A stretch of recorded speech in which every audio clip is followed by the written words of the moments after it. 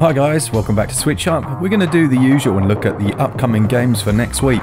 Now remember, this is only the next 7 days, so don't panic if you don't see one like you're waiting for from the week later. Big thanks to our patrons who support the channel each and every month, and to all of you new people who have joined us, we really appreciate it. Leave a comment down below. We literally read everything and try to reply to everything and have a decent little community here. With that in mind, we'll be giving away a GIOTEK pack. You can see it on the screen. All you need to do is say down in the comments what is your most anticipated game in 2020, and we'll announce the winner of that on Friday. So let's jump into the list.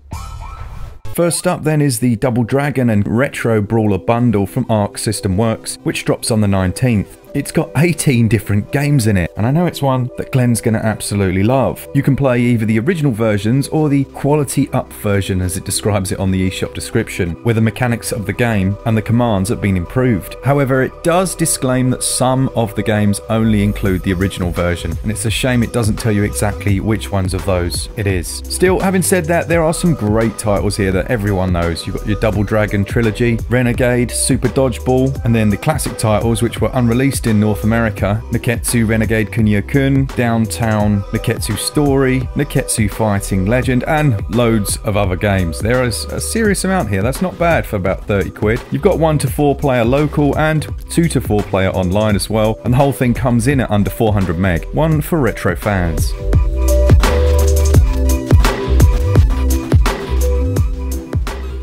Then we've got 3000th Duel, which also comes out on the 19th. It's one I've been keeping my eye on for a while. It's been kind of stealthing at the back of the upcoming list for a while now, and it looks really interesting. It's an action-adventure game that has speedy, exciting battles as its charm. That's how it describes itself. You play as a hero with no memory and with a mysterious mask covering your face. This is one huge world with lots of interconnected biomes, of which there are apparently more than 300. There's 150 different types of monster, as well as lots of different bosses and an absolute wedge load of weapons to find. Talking about the weapons, they're split into like blades, swords and lances, each of which have their own strategic movesets. This one's launching with a pre-order discount of 20%, and that takes it down to an astonishingly low, really, by the looks of the quality, £9. So I would go and have a look at this one, see what you think of it, check out the trailer that we're showing, and maybe pick it up on the 19th.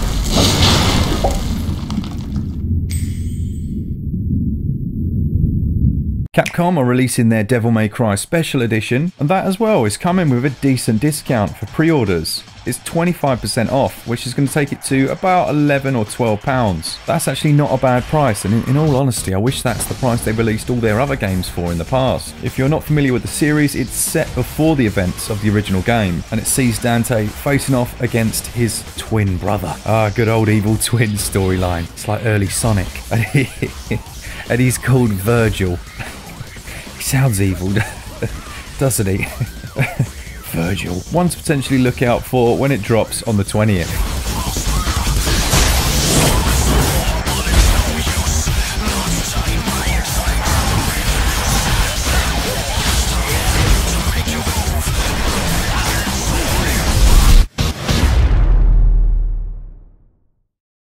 Capcom 大人の名作シリーズ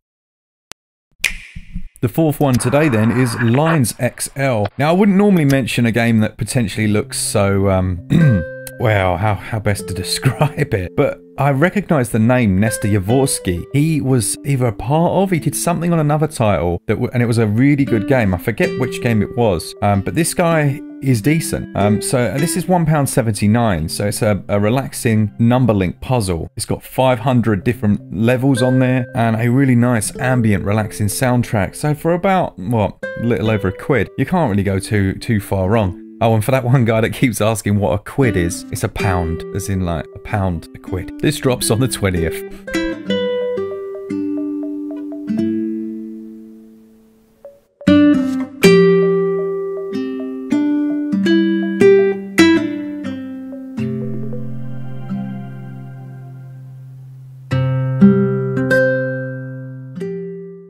Then we've got Frederick Free, or Freed Frederick, as they've spelt it. Very clever, very clever. It's the third game in the Frederick music series, which is a rhythm-based game. But the interesting thing is there's a storyline running through them. The art style is really nice on these, but the main thing obviously is the music. They've reinterpreted classical works of music into something a little bit more new and unique. It has the lovely aesthetic, and there's a good deal of humour running through this series, and many different difficulty levels. Now, the whole game only features, I think it's about 9 levels, 8 main ones and then a final boss fight, but sometimes good things come in small packages. Plus, I can see a giant seagull in the artwork, so it gets brownie points for that. This launches on the 20th with a 10% discount. Composers in steel.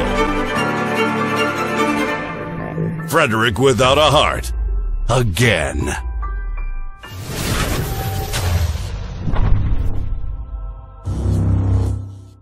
The 6th game I want to highlight this week is Ciel Fledge, a daughter-raising simulator from P-Cube. Now, I know that sounds absolutely ludicrous, and, well, it is, but it's so strange it actually might be decent. It's the year 3716. Humanity lives under constant risk of ruin from a colossal alien threat known as Gigant.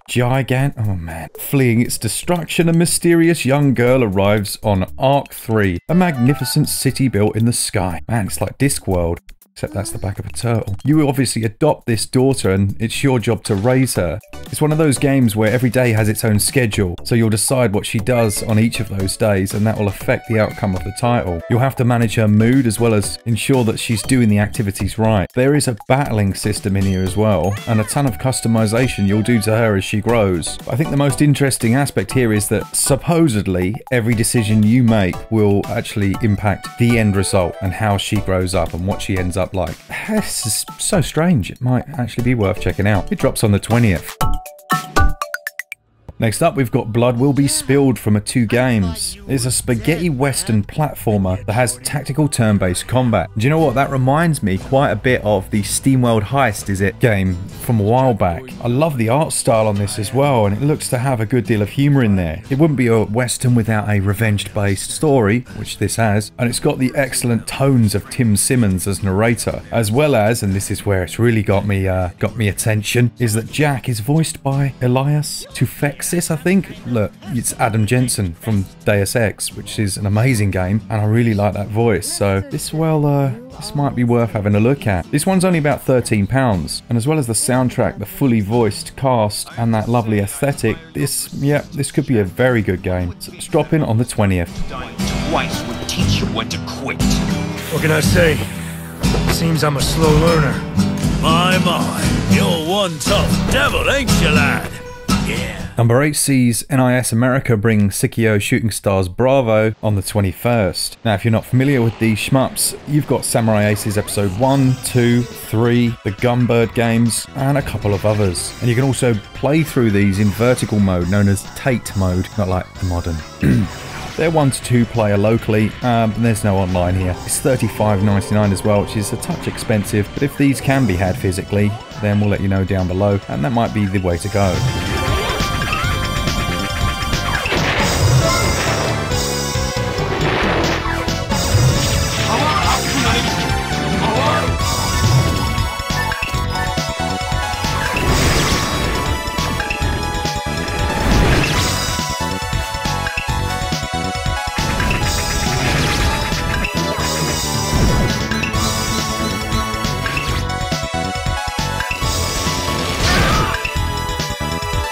If you really want some classic top-down Zelda-style adventuring, then Night In Plus might be the game for you. It's another small one from Ratalaika Games. It's only around about £6. You join brave Sir Loot-a-Lot on his epic quest. It's obviously very tongue-in-cheek, as standard pixel art graphics, but quite a catchy little soundtrack in here, and a story that, well, it even says on here it shouldn't be taken too seriously. Don't worry.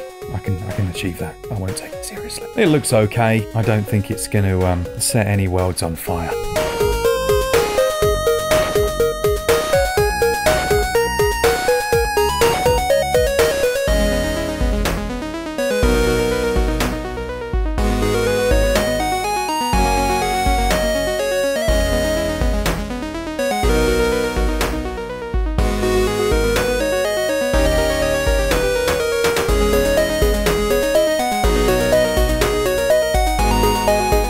Forget the Resident Evil 2 remake on the Nintendo Switch. We don't need it. We've got, Bloodbreed. This is, look, it's retro inspired, so it's supposed to look this janky, but it's essentially a running and hiding game. It's a survival horror with challenging gameplay and mature visuals. See janky. Your car breaks down in a mysterious area. You're left to face a murderous maniac who is hunting you down. As you dive deeper into the story, you begin to discover the twisted and paranormal meaning of it all. Will you survive to see the light of day again? There you go. Yeah, it might be interesting. Some of these PSX era retro-inspired games have been quite good.